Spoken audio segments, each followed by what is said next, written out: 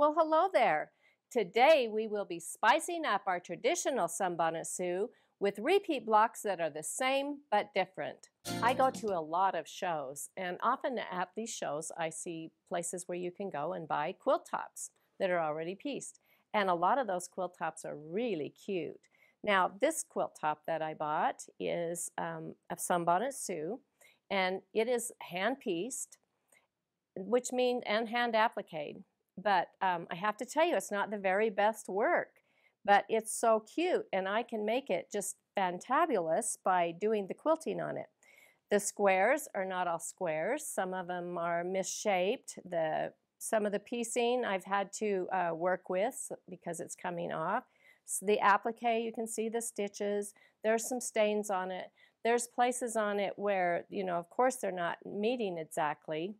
And, I love that because it's a challenge for me to figure out how to quilt that to make it look fantastic. So I hope that the ideas that I show you today will encourage you to do some of these quilts. How old this quilt is, I'm not exactly sure. I know the fabrics are old. It looks like many of them were from old dresses and things like that, which makes it even more endearing to me. And I'm going to be giving it to my granddaughter when I'm finished. So I want to show you what I did to quilt that. And I first of all decided I would do circles around these Sun Bonnet Sues, and that would complete some of the sashing ideas for me. But I used two different machines to do those circles. I wanted to use my computerized machine, and some of you have a computerized machine, so this will work for you. And so I want to show you how I did that on the computerized machine, as well as the Greek key. I decided to put a Greek key over these corner sets in the sashings because they were so odd shaped. None of them are square. And by putting this Greek key over it really brings your eye and makes you focus on it, but does not focus on the piecing that isn't quite as perfect as some piecing, especially our piecing today. So let's take a look at how I quilted that on my computerized machine, and then I'll show you how I can do it on my traditional machine. I just bring it to the center, which I found on the square, and push OK. Moves into position and takes a stitch, and then I just push go.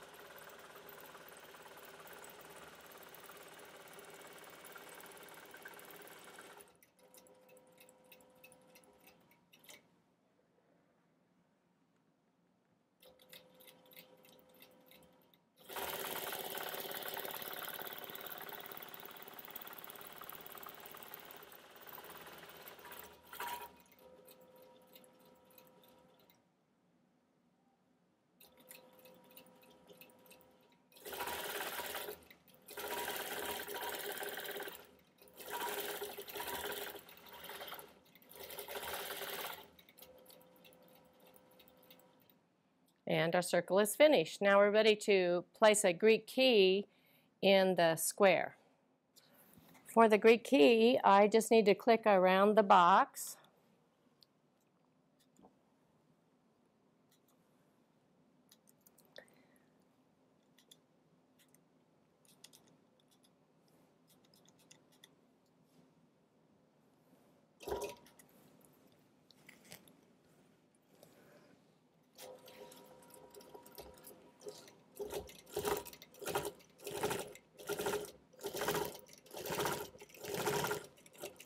I'm going to do a quick pause and cut my thread.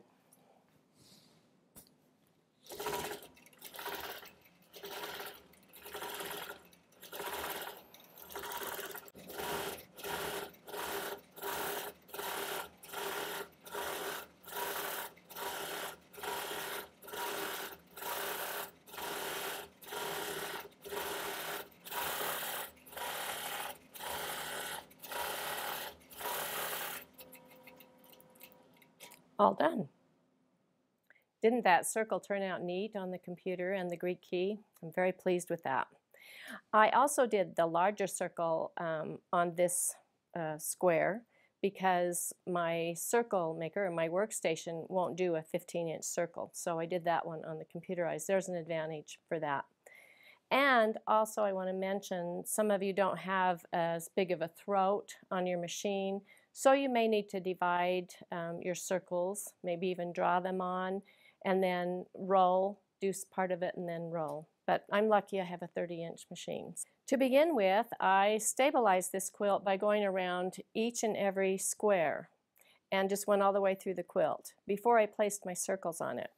Then, once the circles are placed, I come back and I find the center of each of these Sun Bonnet Sues. And believe me, those were all over the place. Some of them are on the bonnet, some of them are on the body of the Sun Bonnet Sue, so that was an interesting experience. But finding the center of that particular block was real important. Then I can bring my machine over, set my needle down there, and then I'll go around it on the back using my circle maker. Okay, I have the center that I've placed my needle over the center that I marked, and then I found the center back here and placed my circle maker on my workstation. And so now I can come over and go into the circle that I need. And I just bring up my thread and hold it behind and then stitch around.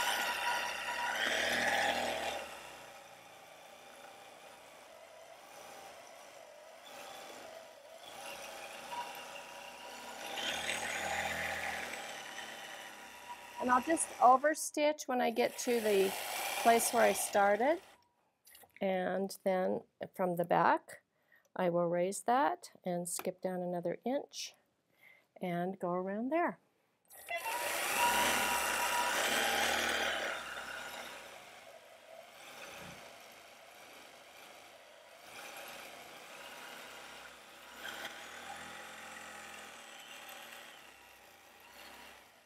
How wonderful that is. Easy. Okay, now I'm going to do the Greek key over this square, and it's this little 4-patch. And you can see that it's not pieced very well, but I will start in the middle, and this is, of course, doing it all by hand. And you could use channel locks if you have channel locks, but I think if you just move your, just like this, and let me get rid of this little thread so that I don't have to worry about that again. There we go. You see, I'm just using a little bit less than 1/4 of an inch. And if I just hold the machine carefully and just move horizontally, vertically, like this, it's pretty darn easy to do. And it's really fun. And just pause in the corner. Now, if you don't have regulated stitch, make sure that you don't pause too long in the corner. Just continue all the way out. And this divides those little squares actually into triangles. So the eye is distracted by those triangles and doesn't look at the squareness of it. And while I'm doing this, I will stop now, and I'm doing some little feathers here, a large one in the center. Come back over here and do the same thing. And so I'm filling in these other areas so easily.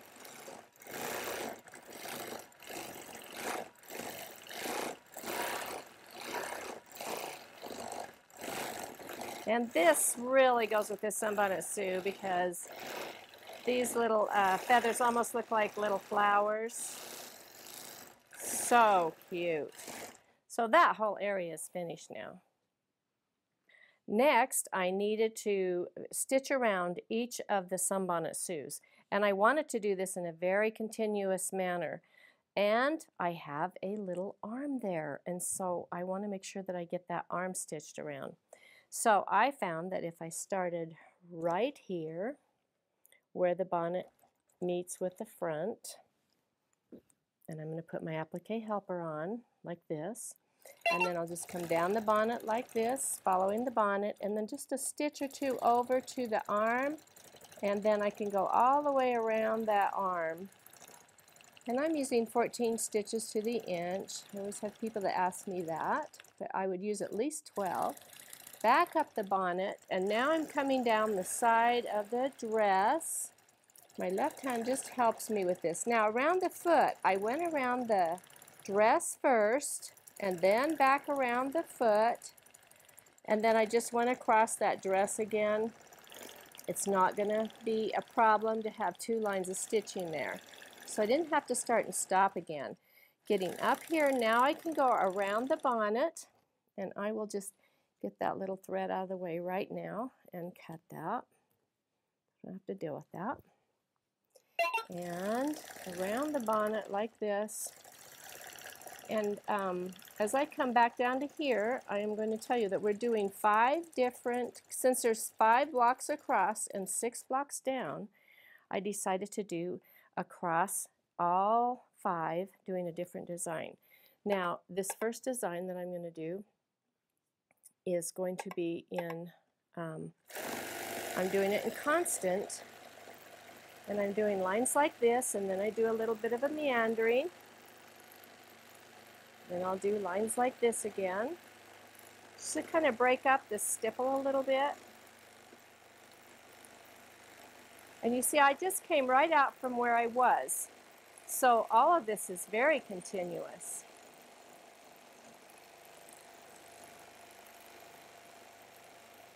Just back and forth like that. I don't want to do really heavy quilting on this, so I wanted to come up with some designs that were different, but would look really terrific. And the other idea I had was to do them, alternate them, so that when I'm finished, they will all be in a diagonal, and I'll show you what I mean.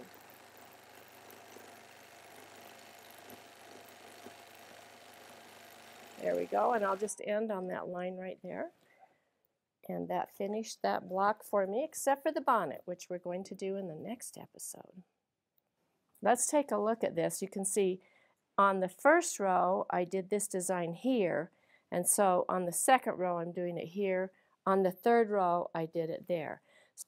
This design I'm starting at the bottom, and I'm still in a constant mode, but you could do this in regulated, and I'm doing my feathers, so I just kind of up and follow the circle, over, follow the circle, kind of a teardrop shape.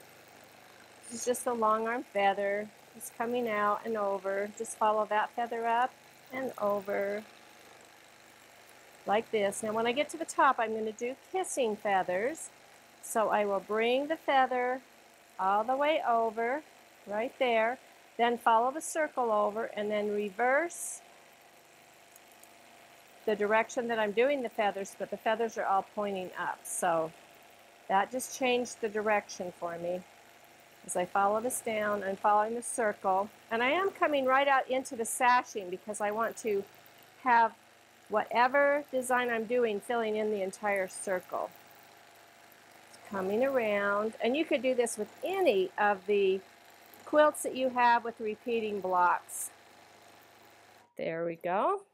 On this block, I decided to just put some circles in and just fill them in. And so I'm using my crosshatch circles because you can use them for crosshatching. You can also use them for circles. And you really have to hold that down as you get started there. I'm going to have to put my hand over here in front for a second. And then I'll move my finger, try to get my fingers out of the way so you can see what I'm doing. These are tiny, so there we go. And you see that made a circle? Isn't that amazing? And then I'm just going to put some pattern meandering inside this one. And what I did was try to move when I start and stop the circle in a different place so that those pattern meanderings are not all horizontal or vertical, but they're all different. This one is a little bit bigger.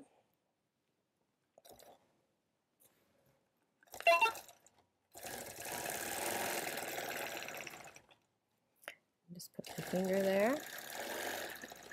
come around like that. And I think I can do more of a diagonal patterning in here. You can see I've also put little pebbles in them, or you could even just come back the other direction and make it kind of a informal cross-hatching look. Like that. And again, I'll use the little one and just do another one down here. You could even do a partial one, having it come off somewhere. Just have a half a one. They're easy to go around. So those were very fun and kind of a very different look. In this square, I'm around the Sun Bonnet Sue, I want to echo, and so I have stitched around her by using my applique helper, and now I am going to go into my constant, and I'll just come out about a foot width and echo, and you'll see I'm starting to hit over here, which means I won't get back to that area again. And up at the top, that's the last time around that one, but I can show you how we can still get over there. And I'll just sort of follow the side over here like that and over. This is just a regular, like, 1/4 inch echo.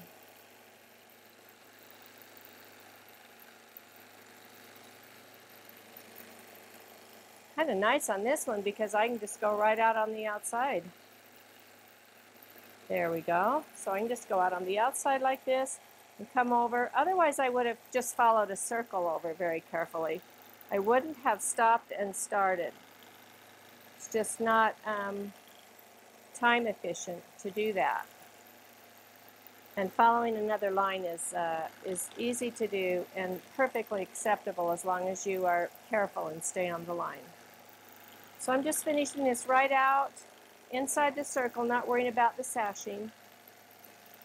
There we go. For the fifth design around the Sun Bonnet Sue's, I've just stitched around her, and now I want to do pattern meandering, but it needs to be, and I didn't usually mark this because I'm just using the circle, so I'm just kind of drawing these lines. I know that they're really hard to see in this, but this is kind of what you want. It's like spokes. You want them to come out so that when you're doing it, they're all centered toward the center of her. So let me show you what I mean. Now they'll come out here like this, but I'm using the circle out here as my guide. The edge of my circle, as if I were going into the middle each time. So just think that you're going into the middle each time, except that you won't be, because you'll be going to the edge of Sun Bonnet Sue.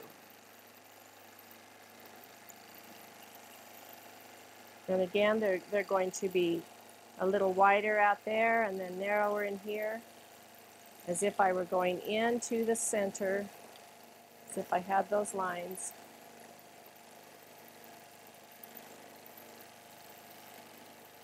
So this is a fun one to do and an easy one to do. So I'll come in here and one more line out here, and then I'll stop right there. And that completed all 5 of the designs around the Sun Bonnet Sue's. Now in another episode, the next episode, we're going to do each bonnet differently. I'd like you to take a look at the quilt that I have behind me. It's another top that I bought, and I think the setting on this one is really cute, and we'll be doing that in some future episodes too. So can't get enough of Sun Bonnet Sue.